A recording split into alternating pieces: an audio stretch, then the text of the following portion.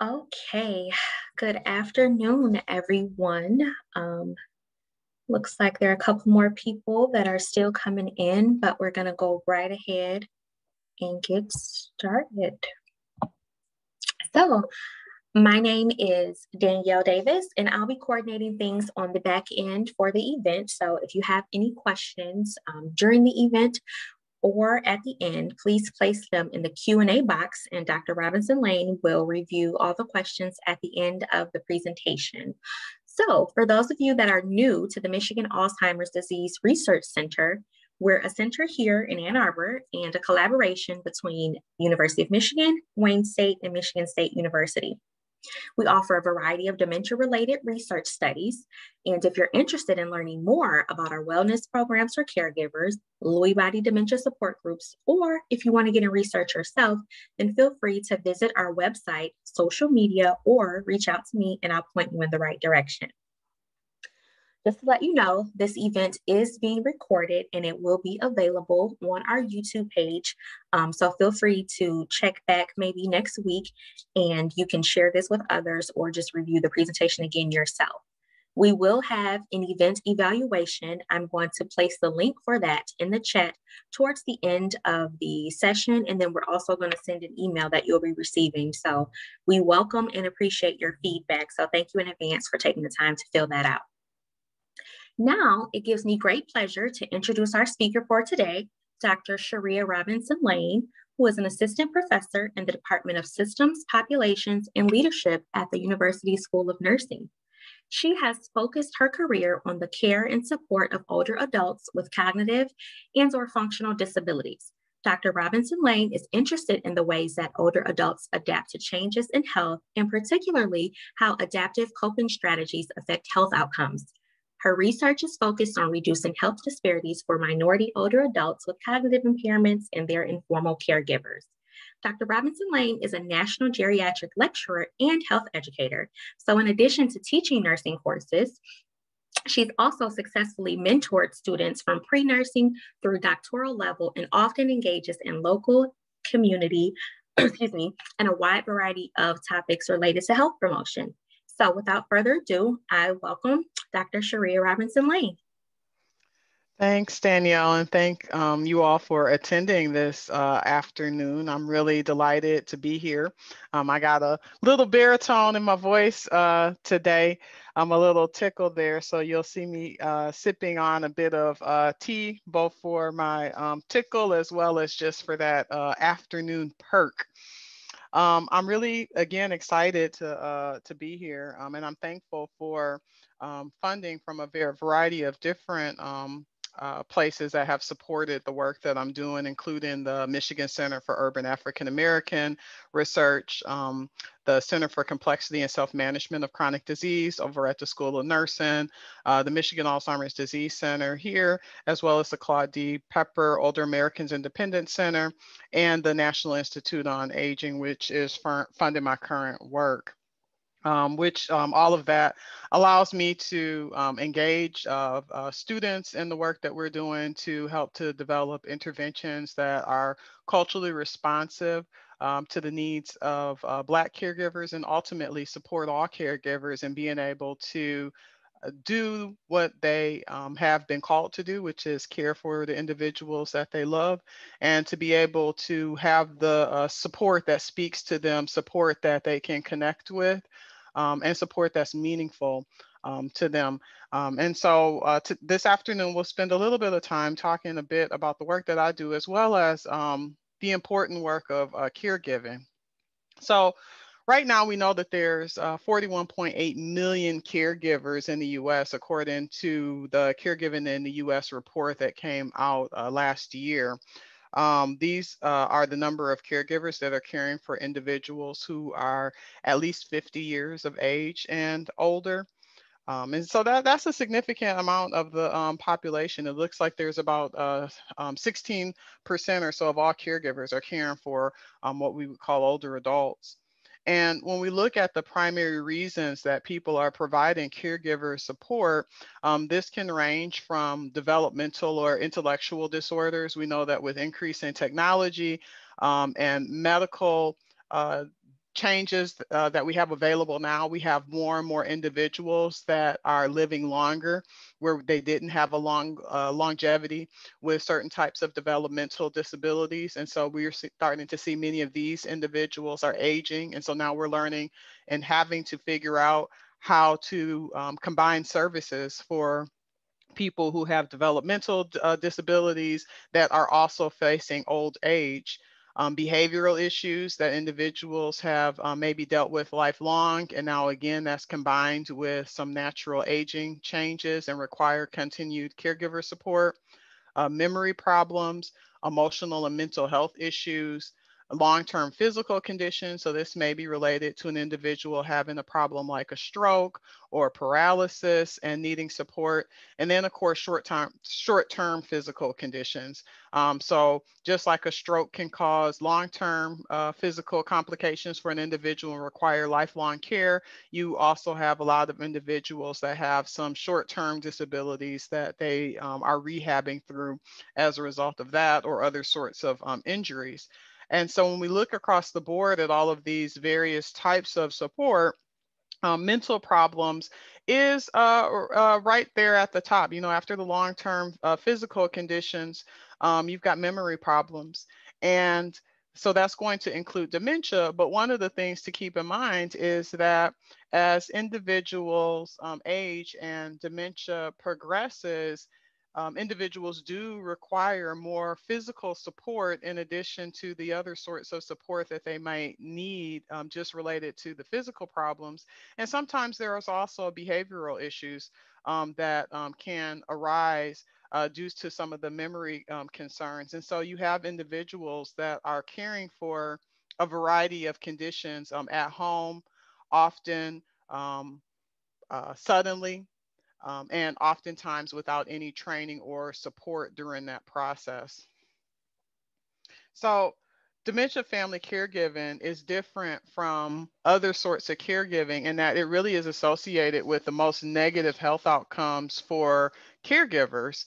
It's a very stressful type of work that can be very socially isolating for the caregivers, as many people don't necessarily understand the challenges of caring for a person with memory loss. And as I mentioned, some of the physical incapacities that come along as the various types of dementia progress and eventually cause a person to become more bedridden and more fully dependent on other individuals. Um, and there's also a lot of cultural taboo about speaking negatively about the person that you're caring for, because in many cultural groups, it's considered a privilege and an honor to be able to care for your parents or your spouse, someone that you love and that has cared for you. And so there also isn't often the opportunity to just sort of vent and talk about the challenges or even speak about the challenges of providing care in terms of burden, which also creates another layer of difficulty in supporting individuals effectively when we can't even use the maybe language that might be considered common.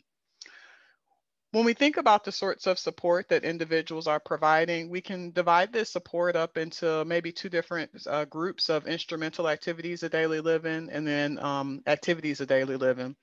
Instrumental activities of daily living isn't something that people think about very often when they think about caregivers and the support that they provide, because these are the sorts of things that increase the quality of life of a person, that allow them to be independent on their own to where they don't really need to live with someone else or for someone to come and live with them. So things like being able to appropriately use the telephone, both casually to be able to connect with friends and families, as well as in the case of an emergency to be able to call for support when needed. Being able to go shopping and purchase the things that you want and need.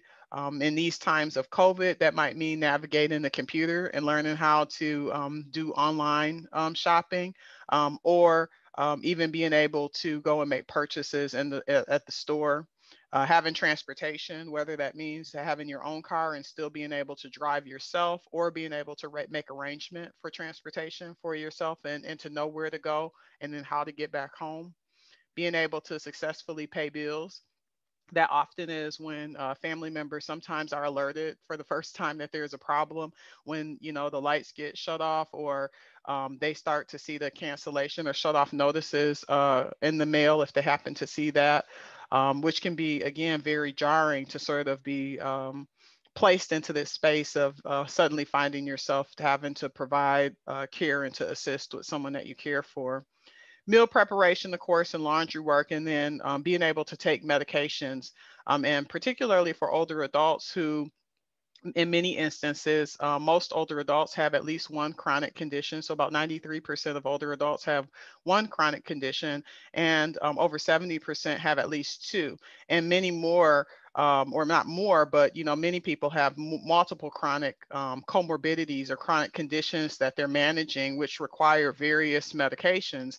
And so it's not completely unusual for someone to be taking more than 2 or 3 medications, sometimes as many as 9 medications, and trying to manage all of those and know what they're for, and to be thoughtful about the side effects, and to be able to communicate these things back to the doctor can be really challenging. And so a caregiver may be involved in any or all of these tasks. And when a person has a cognitive impairment, such as dementia, they're going to eventually become involved in all of these tasks, in addition to the tasks that we see on the right side here, the activities of daily living, which gets more into the physical aspects of care that people need assistance with as their disease progresses, such as being able to get in and out of bed and in and out of chairs on their own, or getting dressed, or being able to use the toilet, or groom themselves, feed themselves, and then even having to deal with and manage incontinence. So these are all sorts of skills that are not only emotionally, but can also be, think about it, physically taxing to the caregiver. So, I mean, just think for a moment about your family members, and particularly your spouse, or your significant other, or your close friend, that potentially could develop a condition that would need your support, and think about what that might mean physically for you, and being able to actually physically lift that person to help them get out of the bed, or how would you bathe them, or would you want to bathe them, and then do you have the funds to be able to get support if you wanted to get support? And these are the sorts of questions and challenges that caregivers have to face all of the time, and navigate it, again, without necessarily having or knowing where to go to get the support that that's helpful. So within this area, my work is particularly focused on Black caregivers, so Black dementia family caregivers. These individuals are most likely to be engaged with high intensity care. And so when we talk about high intensity care, that means that when we look at this slide over here at the instrumental activities of daily living, these individuals are going to be assisting with just about everything on the instrumental activities of living list here. And then when we look at the activities of daily living, they're assisting with at least 3 of the things that are on this list here. And so when you think about the number of hours that individuals are spending providing care, they're spending 40+ hours a week, sometimes in addition to their own jobs, if they're able to maintain a job. Um, we know that for Black older adults, once they are over the age of 85, they actually have a pretty long life course and a long life trajectory. And so having dementia doesn't necessarily decrease their length of life. So that means that you can have an individual that you're providing care for an incredibly long period of time. Many people that have heard me spoke before know that part of the reason that I've become very engaged in the dementia world is because both of my grandmothers actually had different types of dementia. One had Parkinson's and Parkinson's type dementia, and another had Alzheimer's disease. And both of them had care needs that were managed. One in particular, the care needs were almost 10 years, and the other was around 6 or 7 years. And so these are very long periods of time to provide care as long as possible in a home environment, and then thinking about care transitions into facility-based care if that's what's necessary to support the care needs of that person. And so what that means for the caregiver or the primary person that's involved in coordinating care and supporting that person is that they have a much more likelihood of having poor health outcomes, um, they are more likely to have a future dementia diagnosis. And for a variety of reasons, it's much more likely that they may experience premature death.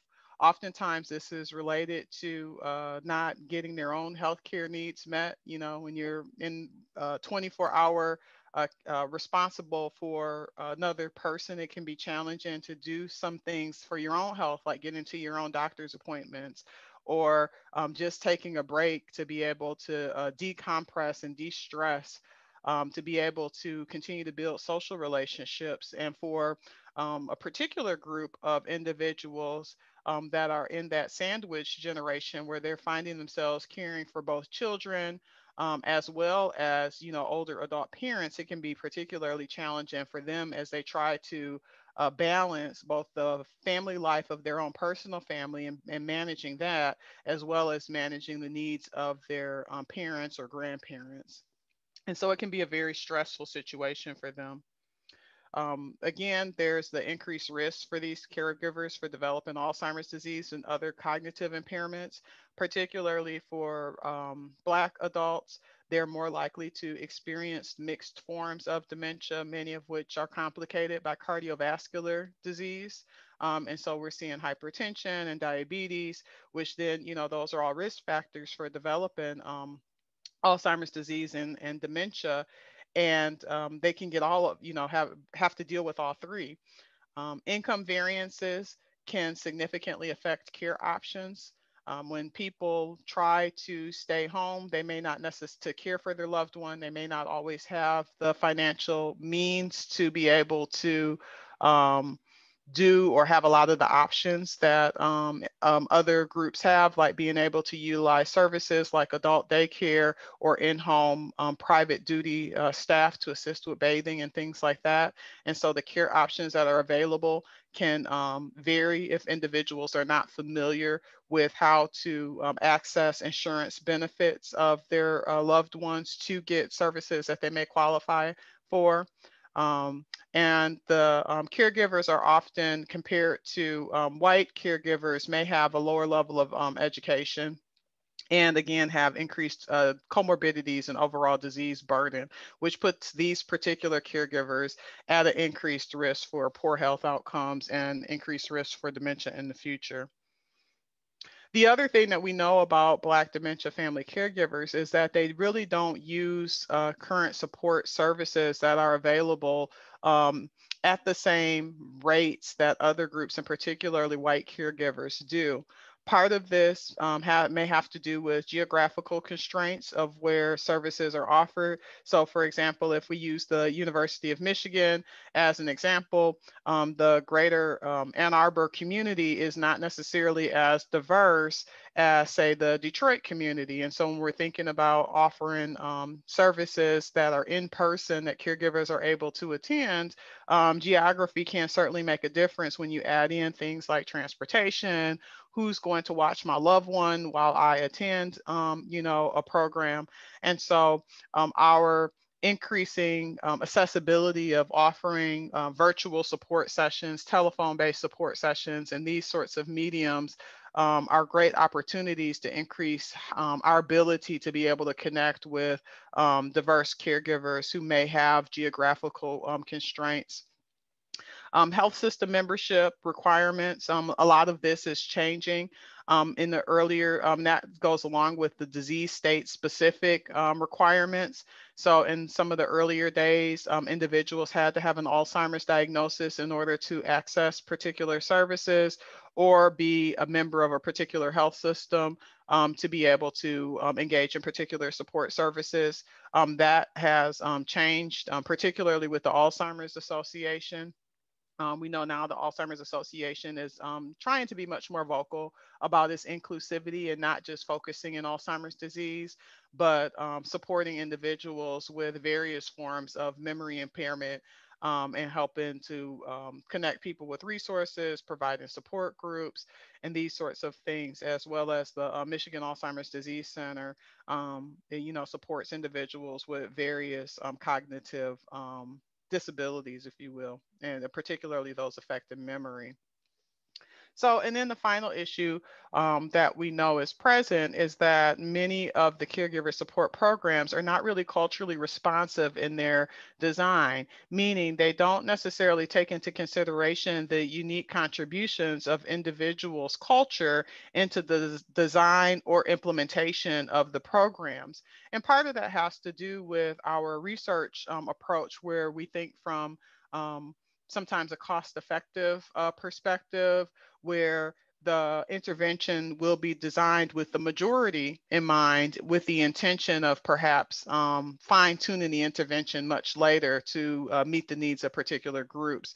And so what that means is that um, in, in many instances, the groups who are maybe most affected by a particular condition or issue don't have a tailored or culturally responsive intervention for much longer than the interventions that are developed to suit ideally the majority.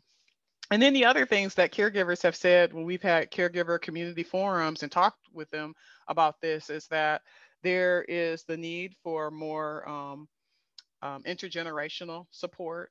We know that when we're caregiving, we have the entire family involved. And so you often have one person that might be the official person, if you were to ask who the caregiver is that's involved with care, but really everybody is participating in care. The cousins may be dropping off meals to help to support an individual. You may have someone else that actually gets, as I say, voluntold to go and live with the family member that is needing support. Oftentimes is somebody who has low resources or low income. The family has decided that that individual doesn't have a lot of responsibilities, and so they're sort of again voluntold to go and live with that person, which can then sort of disrupt whatever career plans or sometimes education plans that that person may have to take care of that responsibility.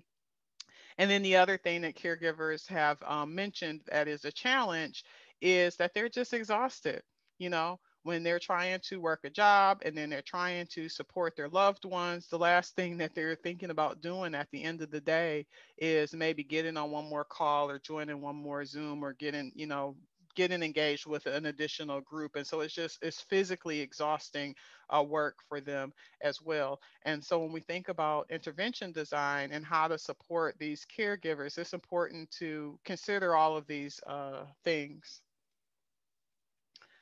So one of the things that I've done and what my work really focuses on is how do we deal with stress, and then what are the stress and coping frameworks for intervention design that can be effective in developing culturally responsive interventions that facilitate effective coping for groups. And that's ideally what I'm interested in doing, is how do we help caregivers to manage the stress and to adapt to this new situation or condition of caregiving, so that one, they're able to serve in the caregiver role for much longer, and that they can do so in a way that's healthy to them, so that they can maintain their health, so that we're not decreasing their health in doing that. And so it does two things. It supports the caregiver and it supports the care recipient, and that the care recipient is able to ideally age in place around the people that they love for as long as possible.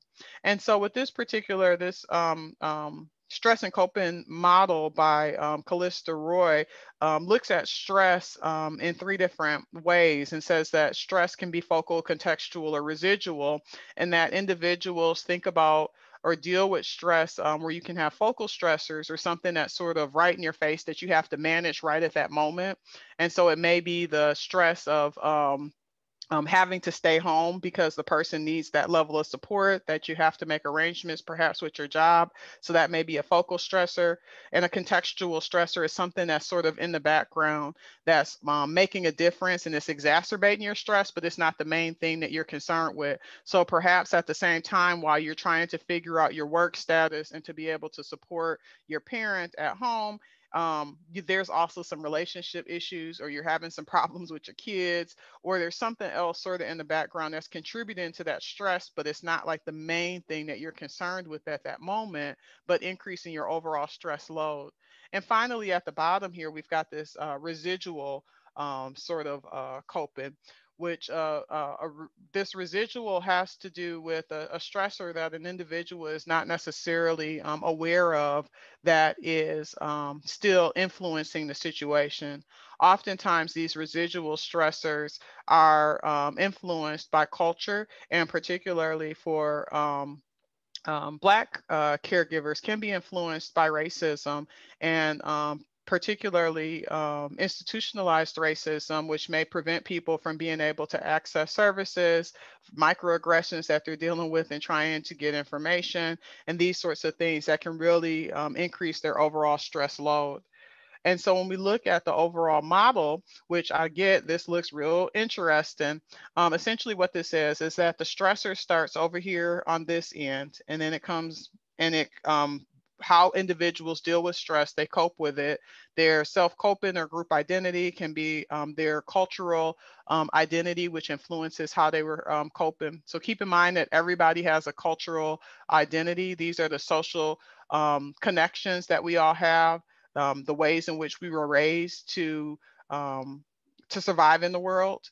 And our first cultural group that each of us had is our families. And so as we make decisions, our coping processes that we learn influences our behaviors, which is on the other end. So we start with a stressor, and that stressor results in a particular behavior. And some of the things that affect how we cope has to do with our physiological response. So if caregivers have health conditions that they're trying to manage, so you have a cancer diagnosis, but you also are a caregiver, but you still have to figure out how to provide care for your older adult loved one that is also experiencing memory deficits. Or maybe it's not, as serious or concerning as a cancer diagnosis, but maybe it's just another sort of chronic health condition that can make a difference. What your role is. One of the challenges for many caregivers, and particularly spouses, is this idea that you go from being a wife or a husband to being a caregiver. And what does that mean for the relationship and the grieving that takes place with the loss of that role, as the person sort of shifts from, whatever the role that they had, into this caregiving role. And then the support that individuals have is where that interdependence comes in, is how do the systems that are around them support them. I mean, all of that plays a role into how individuals cope, and again influences their coping related behaviors. So again, this is the model that is or has influenced the work that I've been doing.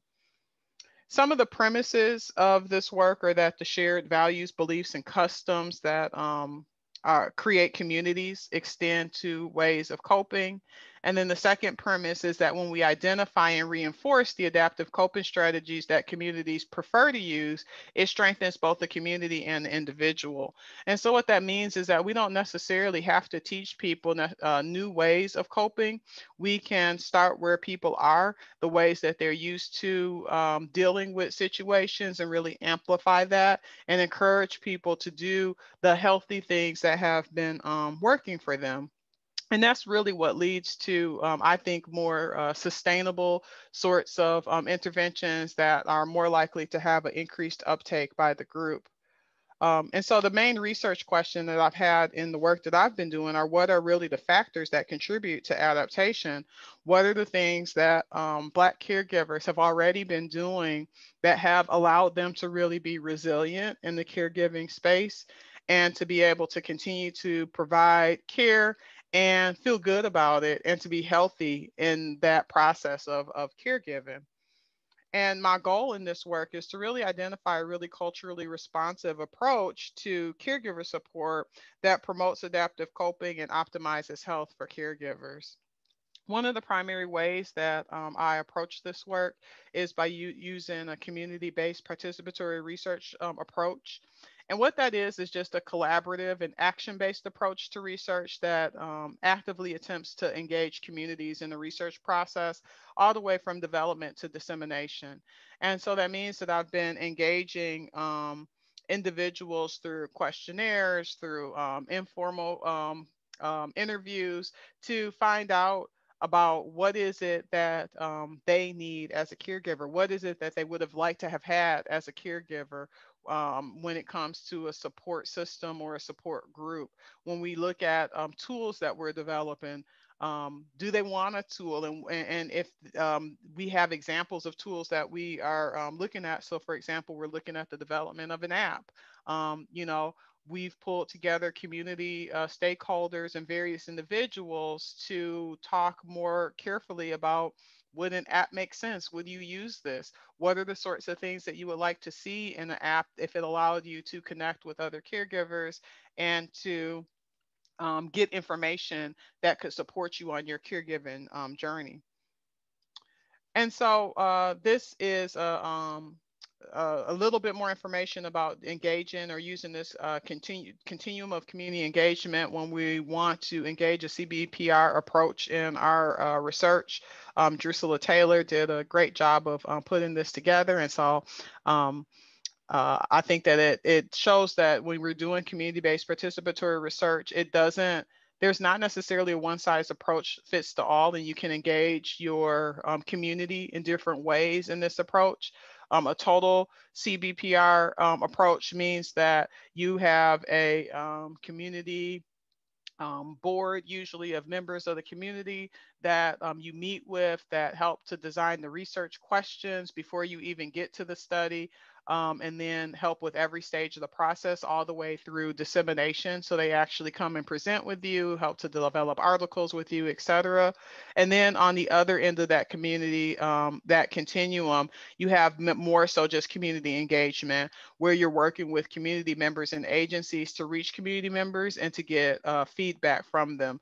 And so I think that depending upon the work that individuals are doing, it's always important to get the community engaged. If you're particularly in intervention design, and especially in intervention design in which we want to engage vulnerable populations and make sure that the intervention that we're working on is what they want and what individuals are going to use. So when we're thinking about culturally sensitive responsive protocols, because that's part of it, some of the things that we can do to make sure that our protocols are culturally responsive are engage in focus groups prior to the study, or if you're going to do a clinical trial, before the clinical trial implementation, to make sure that they can preview the intervention and provide feedback on it, to make sure like I said, it's something that's going to work and something that they're interested in, and then actually using that feedback to make necessary changes before you actually trial that intervention.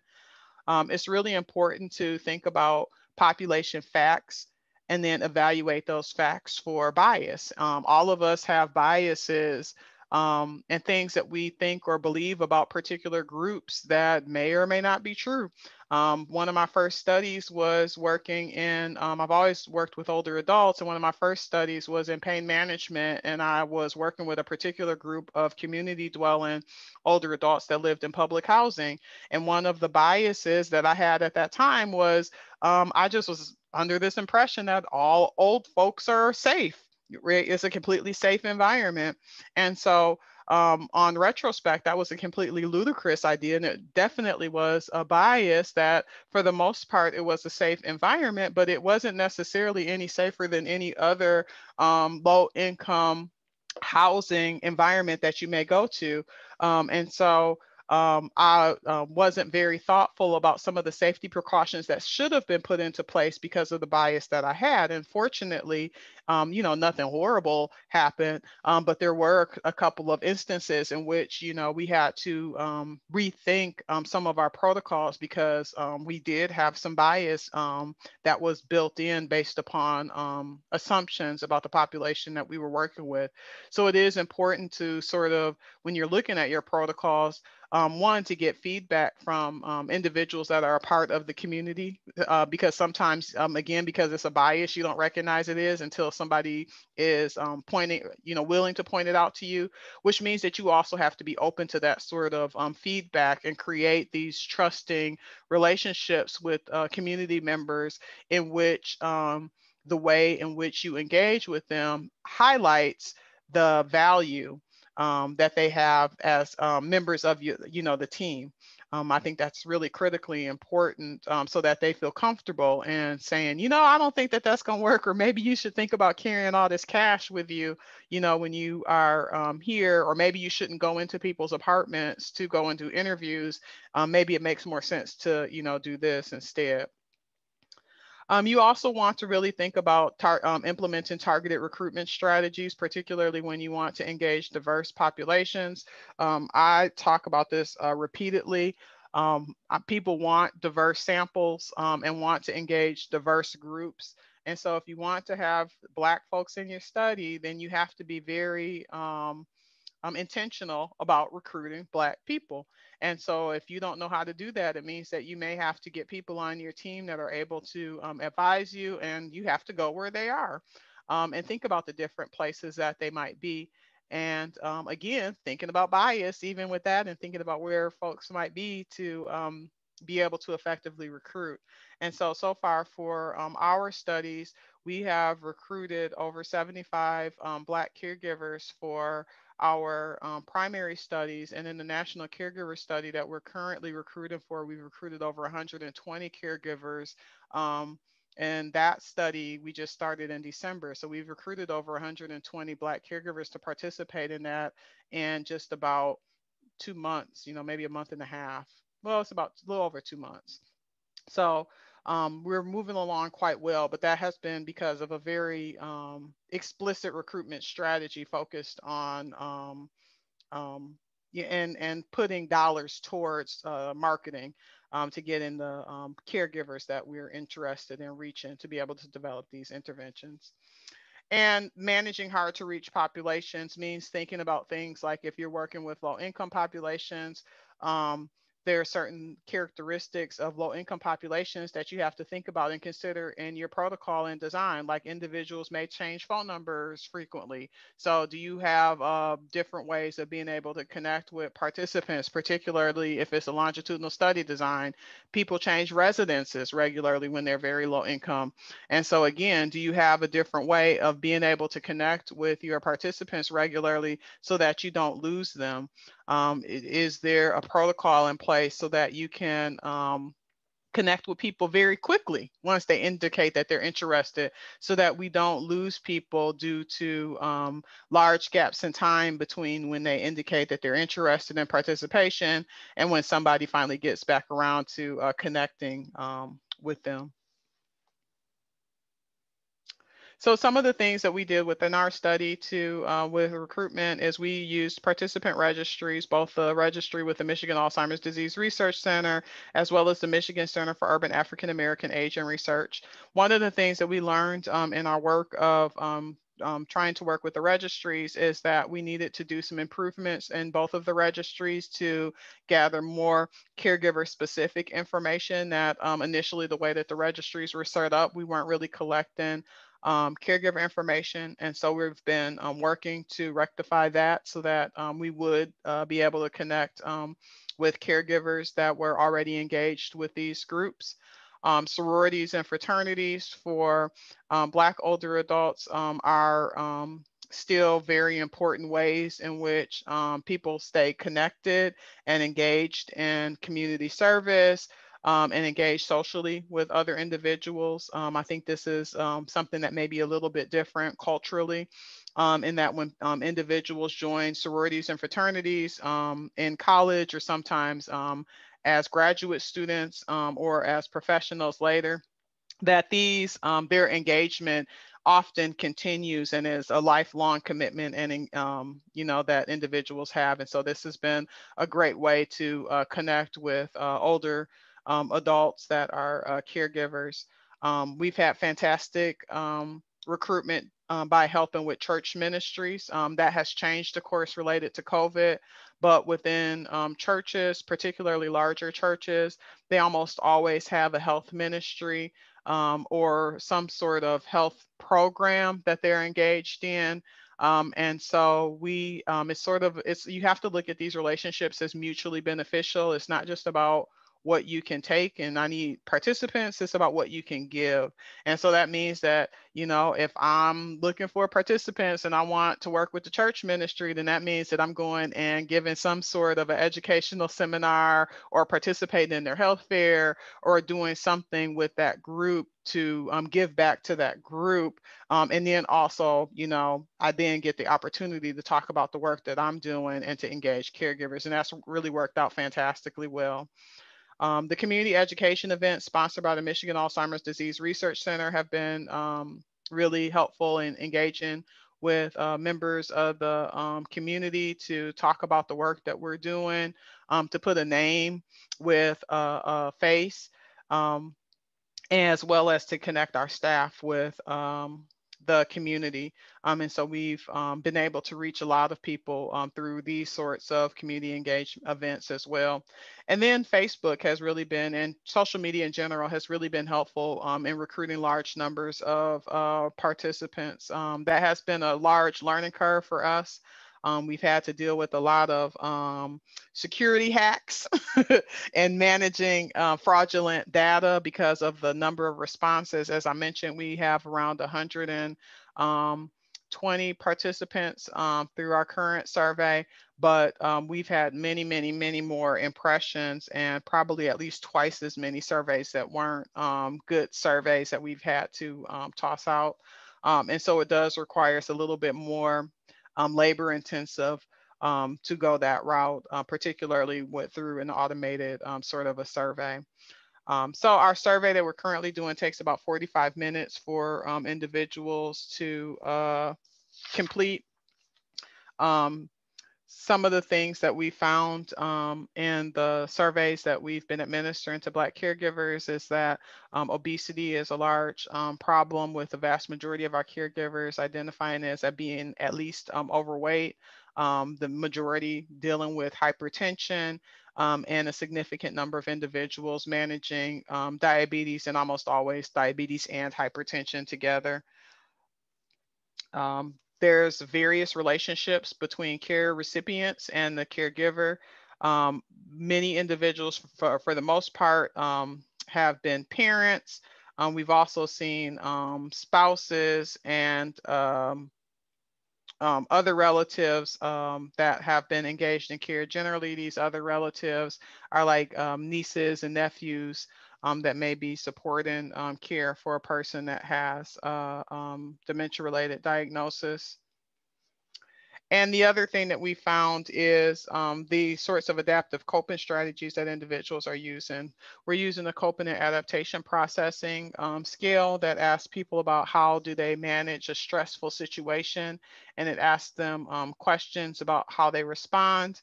And then these questions fall into different domains. And the end of the questions within this particular survey that individuals most readily identified with, that our caregivers most readily identified with, were the three that were listed here of using spirituality as a means to be able to cope, taking their past experiences, so their experiencing and managing care or dealing with it before, as well as information gathering. So trying to get as much information as possible to help them to manage care and support. And so when individuals had what is considered adaptive coping, according to the scale, it was more significantly associated with positive physical health. And so we did the Promise Global Health Scale, which you can has two outcomes, both physical health and mental health. And so when individuals were having effectively or adaptively coping, they had improved physical health as well as mental health. We had a perceived a social support scale, and so their social support was much higher. Their perceived social support was much higher when they were adaptively coping, and they had increased self-efficacy for controlling upsetting thoughts. And so with this particular scale, it asked questions about a person's ability to control thoughts when, like, their loved one was asking them repetitive questions and particular behaviors that could be maybe challenging for family members to manage. But adaptive coping made a difference in all of this. And from our current national caregiver study, which we have not yet published the results on that, one of the interesting things that we also found was that of course, it corresponds with some of the things that we know, that the longer that a person is providing care, the more likely they were to be more effectively coping and more likely to demonstrate adaptive coping the longer that they were providing care.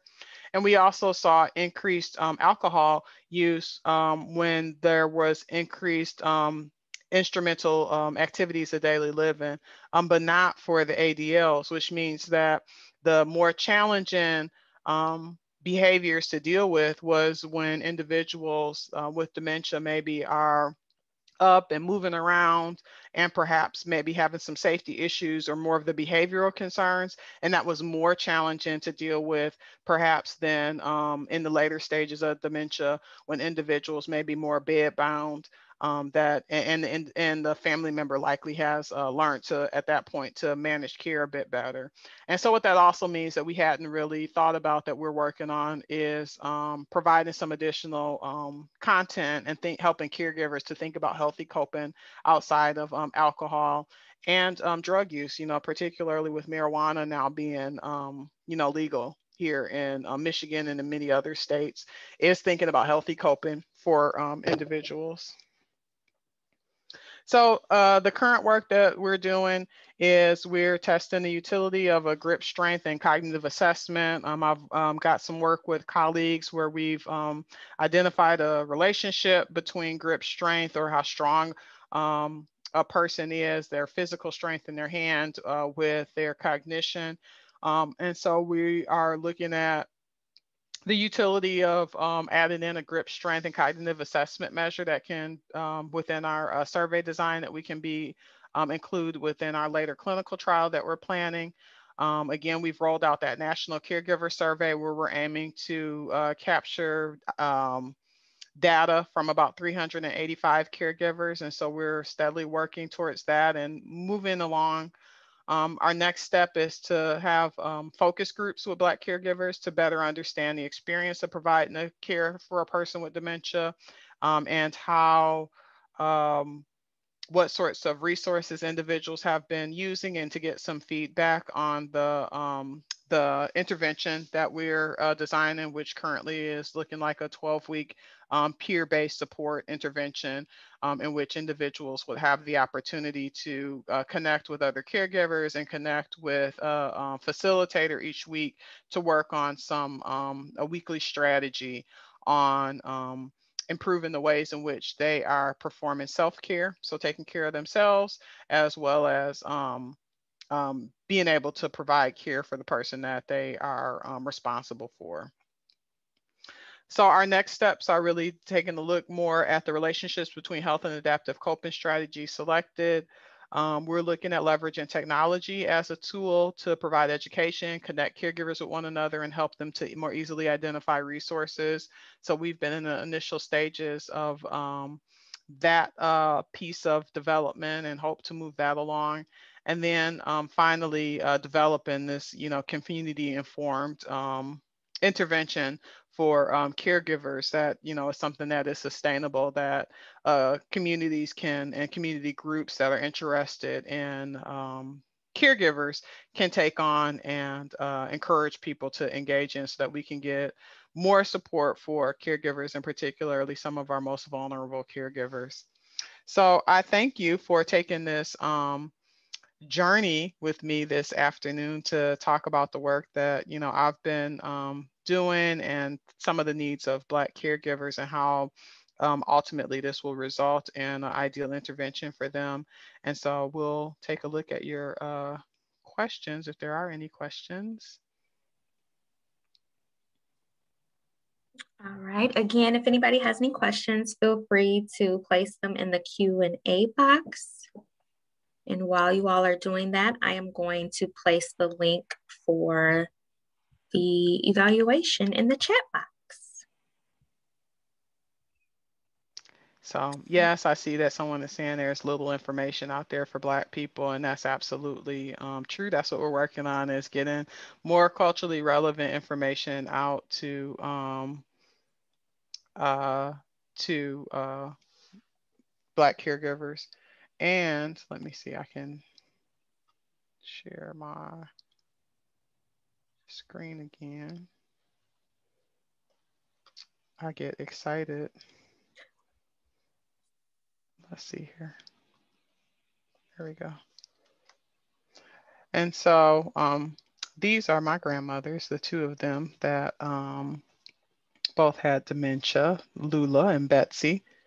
And I know someone had asked about how to get in contact with me. Here is my email address, and then you can also reach me through Twitter. So there's my contact information. So big shout out to all of my team that have helped in this work, and all of the mentors who have supported this work.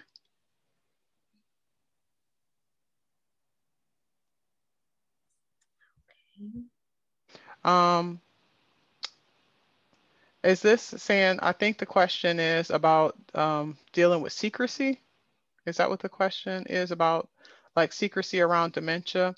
I think if that's the question, I think that's something that is, I don't know that it's unique necessarily to Black folks. I think that older adults in general just really value their independence. And that's something that I found in the work that I do with in pain management as well, is that there's this fear about being dependent on others that older adults tend to have, that sort of is an undercurrent in their decision making and the ways in which they choose to interact with others and how they choose to get their families involved and even utilize support. That is sort of like using support indicates that they need people. And so, and they don't want to necessarily have to need anybody, because that's this idea that it's this downward spin from there. And that ultimately you'll end up in the nursing home. You know, the more help that you need, I think is sort of where people's minds maybe go.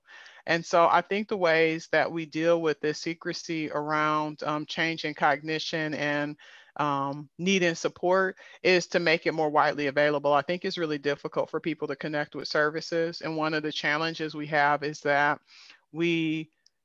people don't necessarily know what normal aging is. And so when people have problems as they're aging, like whether they're problems with memory, problems with pain, other sorts of issues that people associate with old age, they don't think about it as a disability and then access disability related services. So I think just really the more we can get information out, and particularly about community groups that can make a difference.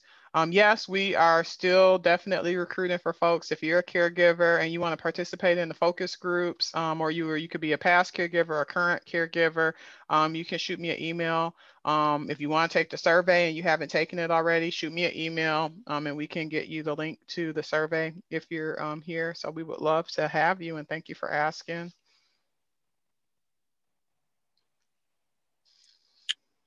And yes, we'll share the results from the focus groups as well as the surveys. We plan on sharing all of the results. All right, Sheria, could you go to the next slide, please? Oh, sure. Thank you. There you go. And thank you all again for your attention. And thank you so much, Sheria, for the wonderful information that you shared today. We have another presentation that's coming up, and it's going to be about successful aging through financial empowerment. So there's the link to register, and then you can also go to our website if you're interested in attending that as well. And if you go to the next one, the last slide. And then again, if there are any more questions, then let us know. If you want to learn how to be in the loop and find out what's going on in the community, more center activities, then please feel free to subscribe to our monthly e-newsletter. You have the option to find us on any of the social media outlets, and again, on our website. So if you have anything else, Sheria, that you want to add? That's it. Again, thank you all for coming. We're glad that you were here for, the presentation. Please do feel free to reach out if you have additional questions or you want to talk offline. I'm happy to do that. All right, we are done. So thank you so much, everyone. Enjoy your day and have a good afternoon.